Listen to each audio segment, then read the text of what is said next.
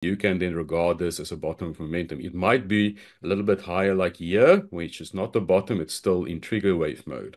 So like what happened here, there was a small little movement here, but that was still an upwards direction, the market direction. Now it gets this low, we're getting to a new bottom of momentum. If it gets this high, like it did right here, that was top of momentum. So it gives you a signal to say exit.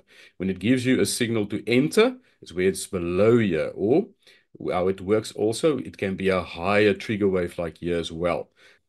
As long as there is a anchor wave, the next trigger wave can be regarded also as an entry. This was forming here as a new anchor wave, so all the next trigger waves can be regarded as entries. So we need to remember that. It's very straightforward.